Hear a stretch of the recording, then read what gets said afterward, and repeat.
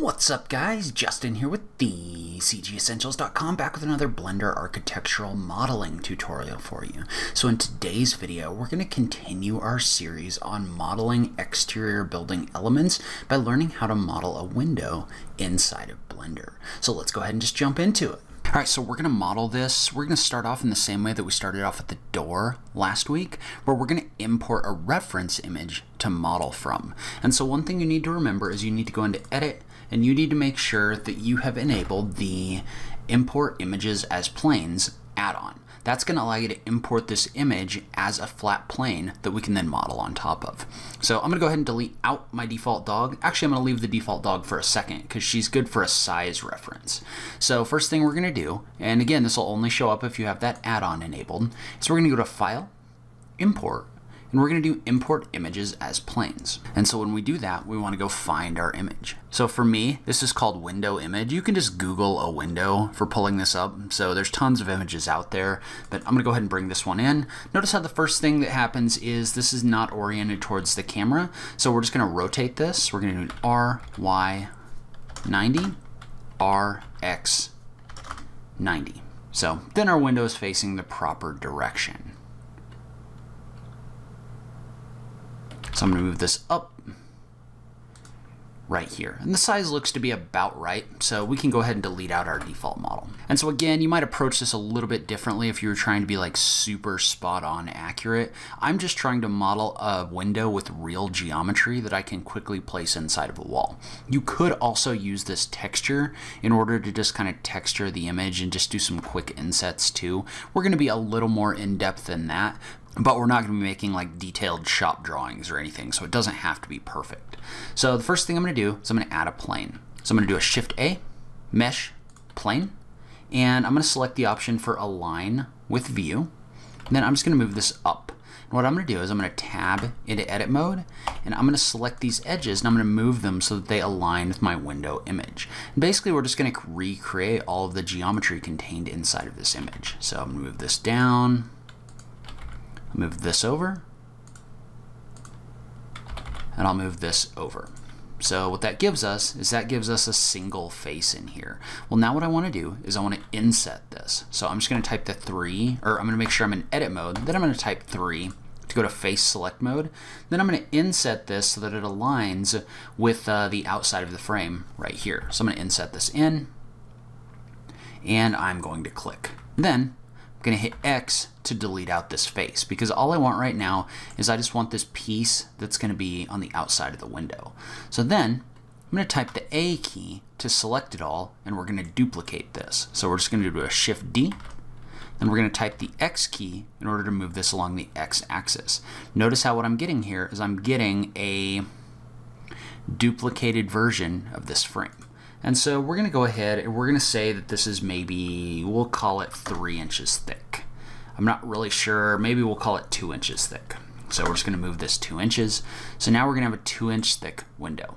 And so what we're going to do is we're going to use the bridge edge loops function in order to fill this in. So what I'm going to do is I'm going to type the 2 key on my keyboard, and then I'm just going to do an Alt click in order to select this edge loop. Then I'm going to move over here. I'm going to do an Alt Shift click so that I can have this edge loop as well. So now I have these 2 edge loops selected. I can go into Edge and click on the button for Bridge Edge Loops. Then I'm going to do the same thing for the perimeter. And so that has given us our window frame. So that gives us our overall window frame. Now if we look at this, what this contains is this contains a little bit more detail. So we're going to look at this whole thing. And so now we kind of have to make a decision on how detailed we want to get with this, right? Because right now we could come in here and you can see how there's a lot of ins and outs. There's a little retainer in here for the slider, other things like that. I'm not going to model to that level of detail just because I don't need that level of detail, right? Like I'm just creating a window that's going to go in a wall that needs to look somewhat realistic, right? So all I really want to do is I just want to add this frame right here and some glass, and then this frame right here and some glass. And so the way that we want to do this is, first of all, I'm going to use snapping in this case, so what I'm going to do is I'm going to tab into this object and I'm just going to create an edge loop right here. So in order to do that, I've just tabbed into this object and I'm just going to type Control R. I'm going to click and I'm going to right click. And so what that's going to do is that's going to create an edge loop right at the center of this window. And so what I'm going to do is I'm going to use that for snapping to make sure I'm modeling this to the proper size. But now I'm going to tab back into object mode. I'm just going to do a Shift A. I'm going to add a new plane. We're just going to do the whole thing over again. So front view, align view, and then one thing you're going to want to do is you're going to want to turn on vertex snapping. So you can click on this drop down right here, click on vertex, and then make sure that this magnet has been enabled. So now I can tab into edit mode. I can just do the same thing I did before. So I can move this up, except notice how now I can snap to these edges. So that allows me to really precisely place these edges so that I know that they're aligned with the inside of my frame. And notice how now I have a snap point right here because I split this window frame in half.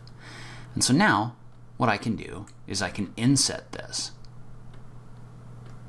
And so the first thing I want to do is I want to inset this from the perimeter. So I'm going to type the 3 key, click on my keyboard, and then I'm going to type I and move my mouse in. So I'll move my mouse in to something like this point right here. And so what that's done is that's allowed us to create the exterior frame on this window. And so now what I want to do is I'm going to start adding some edge loops. So I'm just going to do a Control R in order to add an edge loop. I'm going to move that over here. I'm going to create another edge loop.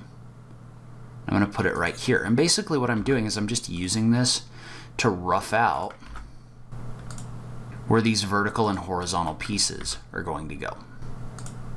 And so I'm not too worried about these around the edge right here because we're really not going to do too much with the edges, right? The only thing we're really going to do is we're going to extrude, or we're going to create a piece of glass in a second. So I'm just going to do a Shift click. I'm just going to come in here. I'm going to select all of these and I'm going to delete out the faces. So what that's allowed me to do is that's allowed me to create this frame. So now tap the A key to select all of the faces. And so in this case, because I have all of these selected, I'm just going to extrude these. So I'm just going to tap the E key. So instead of doing the bridge edge loops on this one, I'm just going to extrude this back. And just to double check, if I turn off my window image, this does appear to have left a face in here. So we should be good. And you can kind of adjust this by tapping the G key and moving this along the X axis. So if you want to make it thicker or less thick, you can move that in and out. And so what we've done is we've created our first window pane. Well, now I'm going to add a plane on the inside of it that our glass is going to be applied to. So we're just going to do a Shift A, and let's go to our front view. We'll do a Shift A, Mesh, Plane, Align, View, and we'll just move that up. We'll do the same thing we did before, where we're just going to start selecting our edges and just moving them until they're placed in the proper location. Then once we've done that, we can select the face. We can move it along the X axis. And then what we'll do is we'll apply a glass material to this. One other thing I'm going to do is I'm going to move this this frame and this glass back. So I'm going to tab back into object mode. I'm going to do a Shift click, and I'm just going to move these back a little bit so that we've got a little bit of a recess on our glass right here. Well, then all we have to do is just duplicate this. So I'm going to do a Shift D and duplicate it, and I'm going to move it down. And you may have to kind of jump around on this just a little bit, but I'm going to move this so that it aligns with this point. I'm going to move it along the X axis like this until this is aligned. So what that's given us is that's given us our window. So then I'm just going to apply a glass material to it.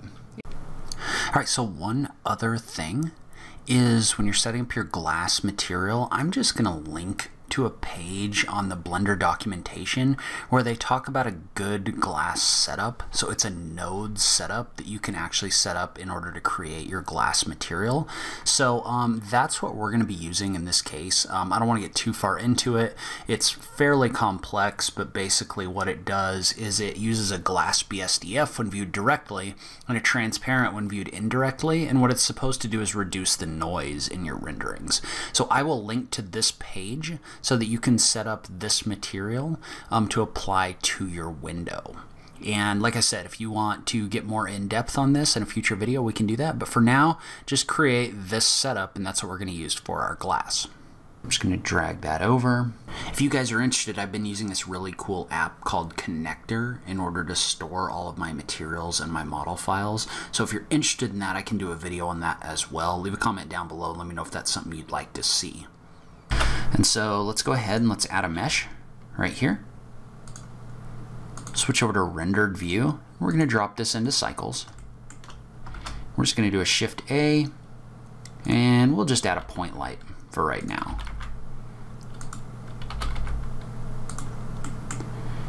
And so if you look, we have a very simple window that we could then couple with a Boolean cutter object in order to cut a hole in a wall. So we can add a window to our models really easily using this method.